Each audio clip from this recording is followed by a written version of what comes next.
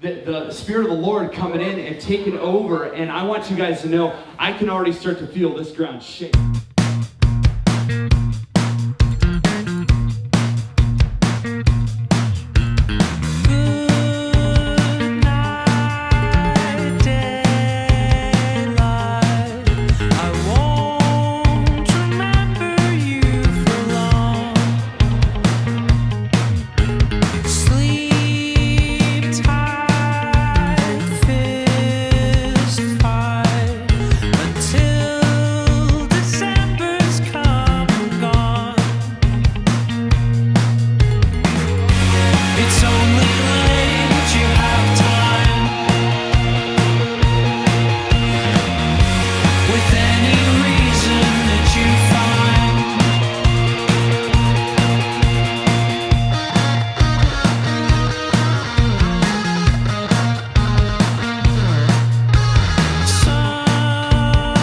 Those symptoms of confusion, division, and despair are what the enemy has used in the city of Seattle to keep it divided.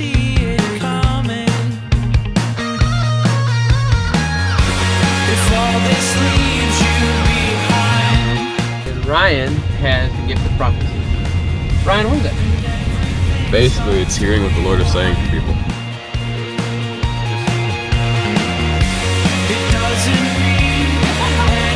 Were you a part of a certain faith, certain spiritual path, or atheist? He's atheist. Okay. I was raised Catholic, but I haven't been to Mass since I was a kid. So we could, don't pray for me, pray for my son. Okay.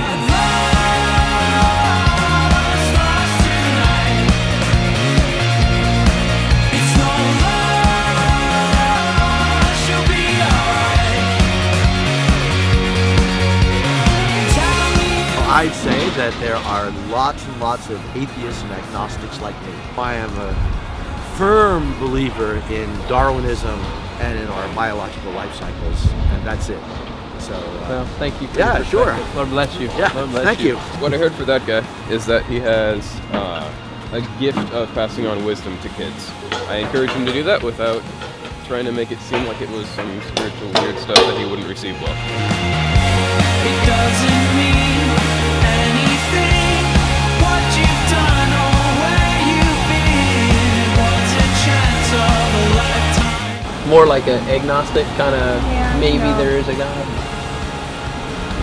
What do you think it would? What do you think it would take to say yes to God? Like, what would have to happen in your life? Have you ever thought about that?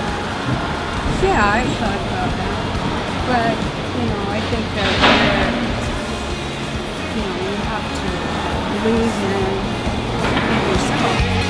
And I'll tell you how you missed it when you wake up.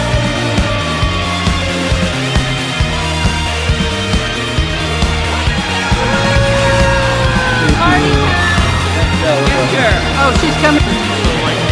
You gonna eat it? In the last 2 days, we have had more people than I can even remember start speaking in tongues for the first time ever. This has not been a priority, but I don't want to quench what the Spirit is doing. This is time to revive.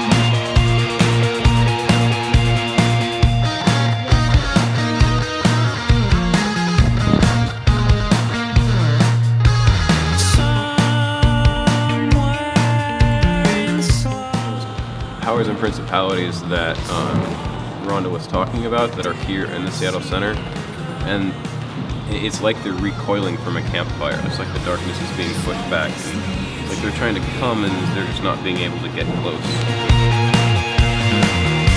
And everything starts to rewind. How would you describe the spiritual atmosphere in Seattle? Very eclectic. Well, it can go from punk to rager to I want to do a hit of Molly. A lifetime.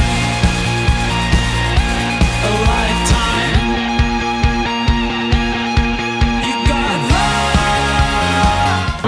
Are you guys of some certain faith or religion? No. We're scientists. You're scientists? Yeah. Do you have your doctorate? No.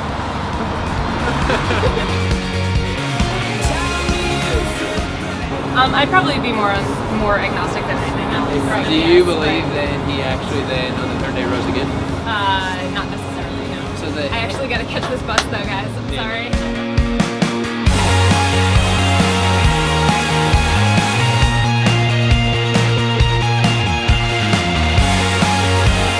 first thought when I say Jesus. If I were Christian, I would know that that's the only way to salvation. But I'm not. At what point did you say, I'm done? I was kind of like, if I'm not living that way, then why would I say that I am?